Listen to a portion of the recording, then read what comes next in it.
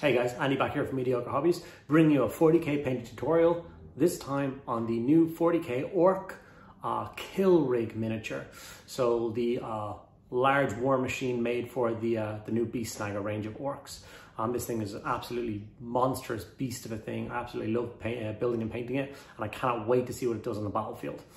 Today's tutorial is going to be slightly different because all I'm showing you in this video is how to paint the body of it. So all the mechanical parts, all the harpoons and cannons and stuff. I painted the squig on the front, exactly the same as the squig video, so I'm going to throw a link up here. So follow that video to show you how to paint the squig, and the 5 crew miniatures and the Chamonix character on the back.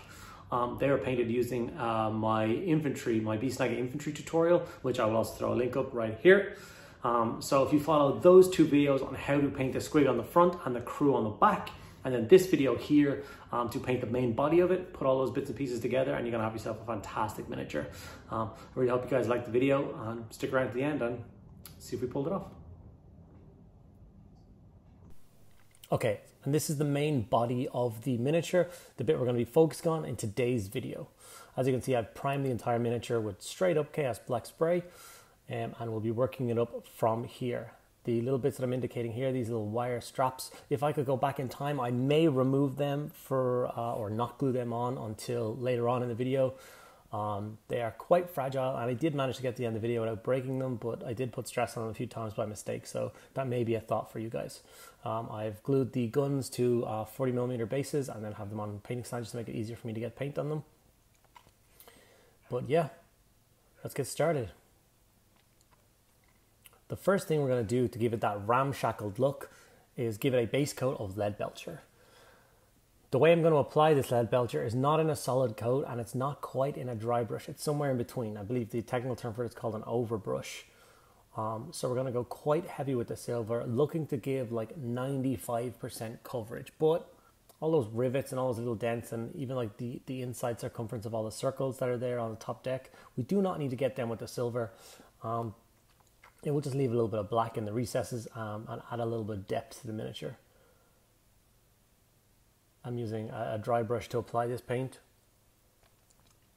I'm just going to take my time. This is definitely one of those, it's hard to know where all the different parts of this miniature are, so just take your time, pick a part. So for instance, I've started with this top deck, and I'm going to go along and start from here and work my way around. I've gotten all the handles done, the railings done. I'm going to flip it over and get all the bits that are going to be exposed, and I'm going to literally work my way down the steps to the next one. Continue that, down the steps again, main part, left side, right side, and then the tower part. So here it is with the guns. You can see it is mostly black, but things like those chains there, you can definitely see the black shining through. All the little gaps, black shining through. And the main body. This is the level of silver will be required. I've left all the panels black because they're going to be a different color. This part here is the ones we're going to be focusing on with that accent color. It took me a while to pick the color. In the end, I did decide on the same white because it's such a neutral color, and it'll tie into my army quite well.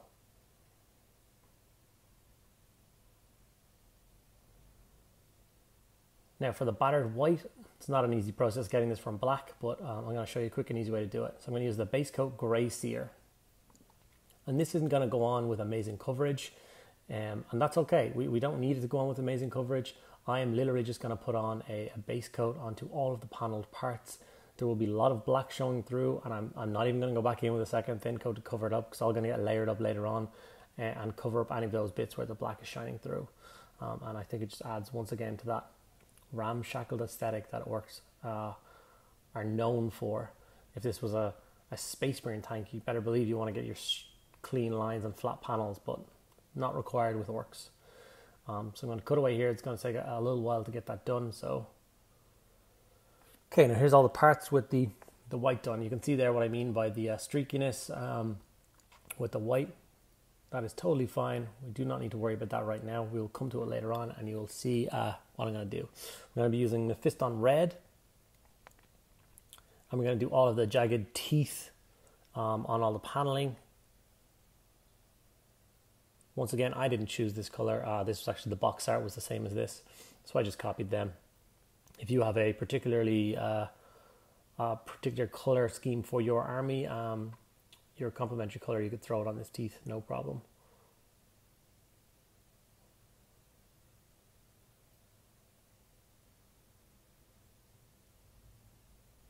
take my time and hit all these teeth with this red. As you can see, it goes on quite bright. Don't worry, later on we're going to darken that down and bash it up. Okay, here's the body of it with all those bits done. At this point I was starting to doubt myself. It seemed kind of ridiculous at this stage, like a clown car, like a cheap toy, but soldier on. It's one of the main things people do is they doubt their paint schemes halfway through, they give up, they stop. 99% of the time, if you follow through with a paint scheme, you're going to be more than happy with the results. Okay, now on to the most tedious part of this paint job, and that is picking out all of the different parts of it that you want to be brass. You got to break up all that metallic somehow. So I spent a good, say, 40-50 minutes with Balthazar Gold, picking out all the different parts I thought would help break up all of that silver. So all pipe work, nuts and bolts, all those kind of bits and pieces.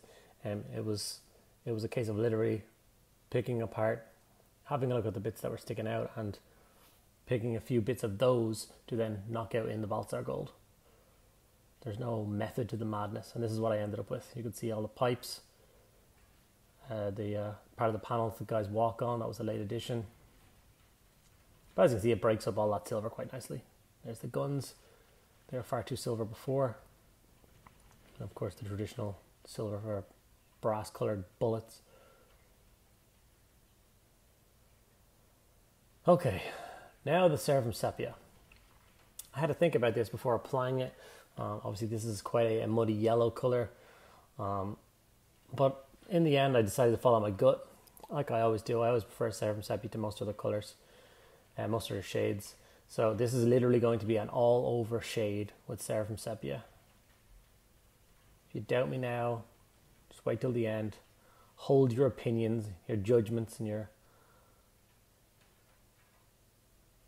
scandalous reviews for my channel till you see the final result and let me know what you think.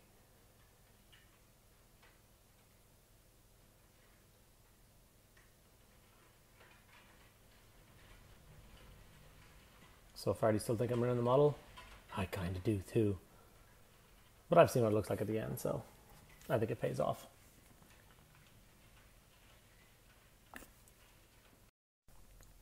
Okay, now this is the entire body of the miniature, fully shaded. Looks kind of messy right now, but this is where we actually start the painting process. Just going to jump over to Wraithbone base coat. And we are going to layer up the white bits, bone bits, cream bits, whatever color you think they are. The technique we're going to be using is kind of like a heavy feather, just like this. We're trying to give maximum coverage as well, or most of it coverage. We want to leave some of the dark color in between. Like I said, we're trying to leave some streaks. We want it to look like orc paneling, not, you know, White Scar's tank or whatever. Just like this. Take your time. It will be worth it in the end.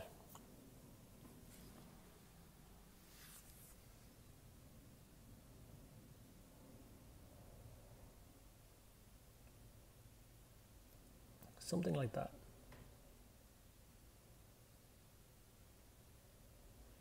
This will be the result when you've done it to the entire miniature. See the color finally starting to pop. See the different parts of the white paneling you should be doing. Now we're on to the lead belcher, and for this we're going to be doing a dry brush on all of the metallics and all of the white and red paneling. This is another one of those kind of sneaky tips and tricks. I use the same thing for my Gene Stealer cult. These are vehicles that are kind of flying around the place, definitely not following, you know, the road or rules. So they're bashed and chipped, and they're built by Ork, so they work, but not very well.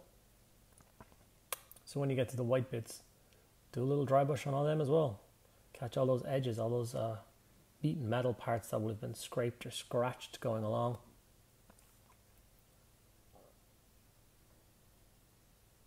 As you can see, I'm being a little bit careful not to go overboard. Just add that little fleck of color, little fleck of metallics that you want on the front. Sorry, it's mouse quite tall, it was hard to keep you in frame there. But on that front bit, that big kind of scoop bit at the top. I did a little bit of stippling with this silver as well. I stabbed at it a little bit just to put a few patches of silver on it, and yeah, really give it that ramshackled feel.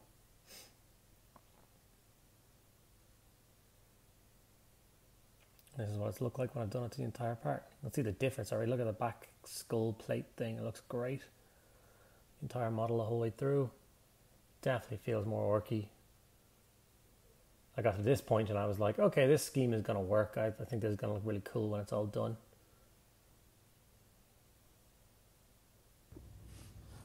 Jump over to a bit of Black Templar.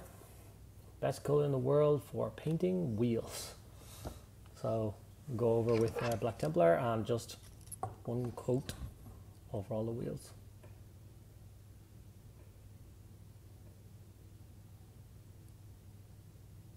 Try and be neat and tidy.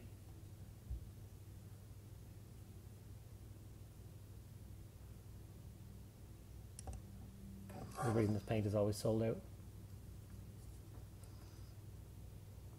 Okay, now I've put the squig underneath it and glued the miniature to the base. The squig, like I said at the start of this video, there is a link in the description on how to get to the video that will show you how to paint that squig skin. All the panels on the squig are painted exactly like everything else you've seen in this miniature today. And there he is, happy little rhino squig.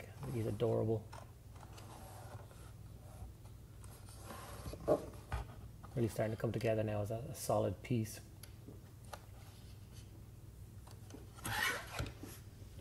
And then here are the Boyz. They were done using the How to Paint Beast Snagga Infantry video. Very quick, very easy, but effective. And then there's the character. Put a little bit more effort into him, but all the same techniques you've seen in any of the 3 videos we've watched, getting you to this point, you will know exactly how to paint him. And the 2 big guns. And now comes the fun part where I actually get to finally put the entire miniature together as one thing, and finally see it all together. I'm very excited for this.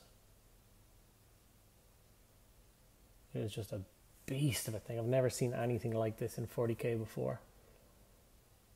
I hope the range of miniatures is popular. People buy them, so the guys in Games Workshop make some more miniatures matching in with these guys. I would love to see the range expanded even more. And here is the completed kill wagon. It's just as mental as you'd expect it to be. An absolutely beast looking thing on the table. And there we have it, guys. We've managed to get the kill rig fully built, fully painted and fully put back together. I hope you know it's made clear how watching the 3 videos will give you all the information required to put this model together and get it fully painted. I really do hope you enjoyed this video and the other 2 accompanying videos. You guys found it useful and are more than comfortable to go out and grab your own kill rig and get it fully painted and get it on the tabletop. If that's the case, if you enjoyed the video, if you enjoyed what we did here, think about subscribing to the channel. Make sure you like the video and ask me any questions you like below in the comments, and I will do my very best to come back to you and answer them.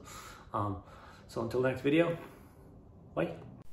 Always remember, the plan is simple. We paint them all.